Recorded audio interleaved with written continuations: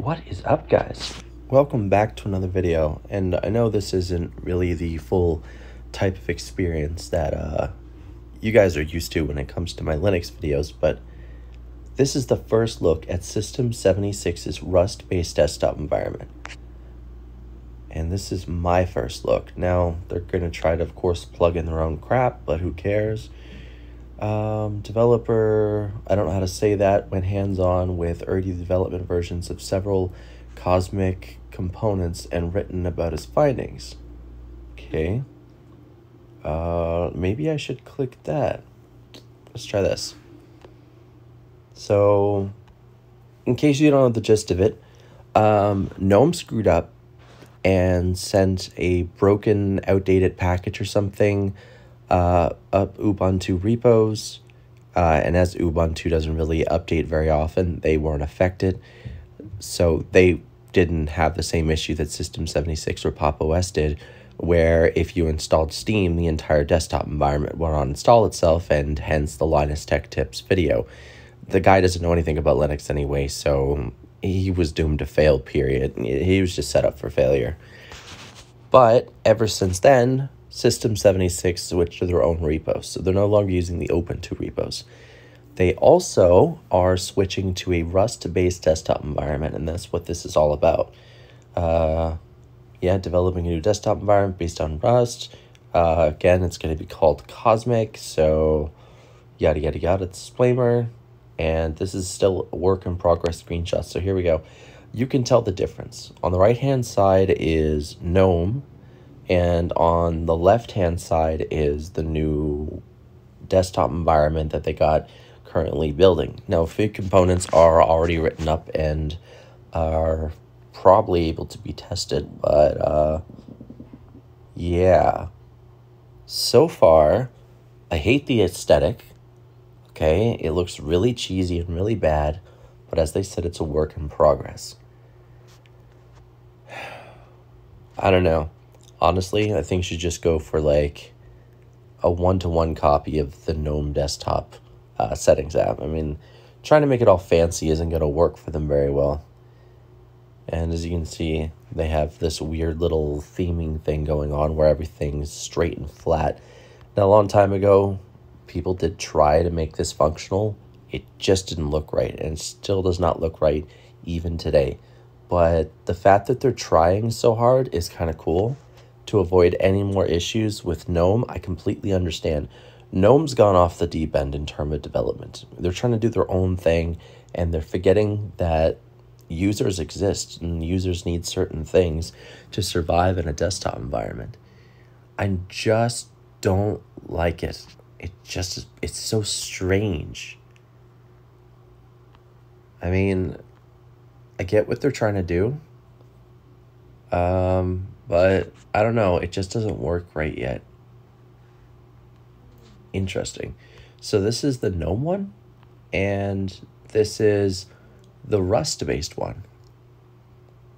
Now, this doesn't look very clean. This does look very clean. So here it's an improvement. The launcher is a bit smaller, more compact, yes, which makes it look a whole lot cleaner. The app library, let's take a look at this. Yeah, the new app library is pretty cool. Cosmic built using, whoa. Okay, wait. Which one's which? This has got to be the GNOME one. And this has to be the Rust-based version. And I like the Rust-based version better. It looks cleaner. It looks more modern. Yeah. Expect bugs where possible. The dock. Oh, the dock looks beautiful. Wow. I mean, it looks pretty much identical, but it just looks better for some reason. And I'm glad they're keeping the dock. I honestly am. I'm a huge fan of docks. You guys know this. You guys have known this forever. And it's only possible to drop icons. Non-favorite applications don't show up in the dock. The dock is not expandable to the sides yet, so it cannot become a panel. And it is not possible to rearrange the dock icons. So it's definitely still a complete work in progress, but I mean, they'll get there. And I'm very excited and looking forward to trying it. And when it is available in beta for testing, like fully out there, I will be installing Pop! OS on the laptop that I'm getting, so we can have a complete experience with it, because I really want to see how light they can get this new desktop environment compared to GNOME. Because that's the thing. People want a light, fast, modern desktop environment. Anyway, that's it. That's all they wrote. That's all she wrote. I mean, so far the progress has been really good. Anyway, tell me what your thoughts and opinions are in the comment section, of course. I want some talk about this, because this is, you know, a new desktop environment. This is big, okay? It may not seem big to some of you, but this is pretty big.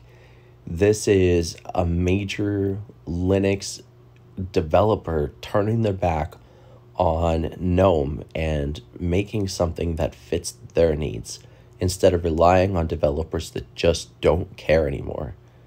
I love this. They're becoming their own distro. It's something I've always wanted for them, because Pop! OS has been so much better than Ubuntu for so long now, and now they get to come out ahead of their own. They get to be recognized better, and honestly, I'm impressed. So, if you guys are ever looking for a beginner's distro, avoid Manjaro, 100%. Avoid Linux Mint. It's slow, it's dated, it's just crappy. Avoid Ubuntu and go Pop! OS. Okay? Can't keep it more simple than that. Wow. I can't wait to see where this goes. Simple as that. Don't forget to like the video, share the video, subscribe, do all that funky stuff. And I'll see you guys in the next video. Bye-bye.